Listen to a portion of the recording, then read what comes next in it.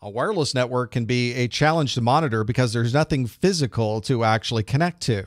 But because it is wireless and there's so many things that can go wrong on a wireless network, it becomes even more important to get an understanding of exactly how our networks are performing, even in a wireless environment. We can use a number of wireless survey tools to help us. These wireless survey tools can tell us things like the signal coverage. And if the wireless survey tool is one that's mobile, you can go to different parts of the organization to see what the differences might be in the signal. Another important consideration on wireless networks is potential interference. You want to be sure there's nothing that's going to damage the signal going through the air, and things like microwave ovens or other wireless devices can cause interference to the other wireless devices on your network. There's a number of built-in tools in the operating system you're using. Windows, Mac, and Linux all have some built-in wireless tools that can help you do troubleshooting. And even if it isn't something that's built into the operating system, you can download a large number of third-party tools that can provide you with extensive details on how the wireless network is performing. Ultimately, if you really want to get some insight into a wireless network, you may want to use something like a spectrum analyzer that will show you exactly what's happening against all of those different frequency ranges for all of your wireless networks.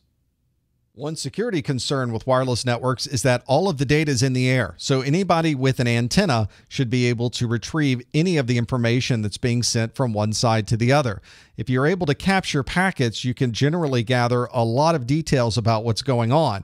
And we rely a lot on encryption, but very often we're in a hotel or we're at a convention and we're using a very public and in the clear and non-encrypted communication. If you're looking to capture wireless information, you may want to check and make sure that the wireless adapter you're using will be compatible with the packet capture software that you're using. Sometimes there are very specific wireless chipsets that are required, so it's best to test that prior to doing any type of troubleshooting.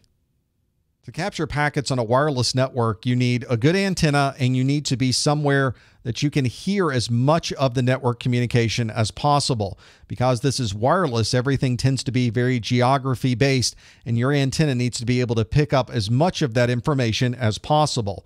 Another important consideration is that your packet gathering device needs to be as quiet as possible. If it was to transmit information over the wireless frequencies, it would effectively be overloading its receiver. So to be able to hear everything, you have to remain quiet while you're doing the packet capture.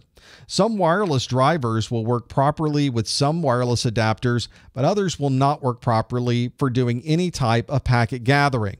You may need a specialized device that does nothing but gather packets from the network, or you may be able to find the right combination of software and chipset so that everything works seamlessly. Once you connect to the wireless network, you may see Ethernet packets, but you may not see the wireless protocols. And in that particular case, you may be using the wrong chipsets.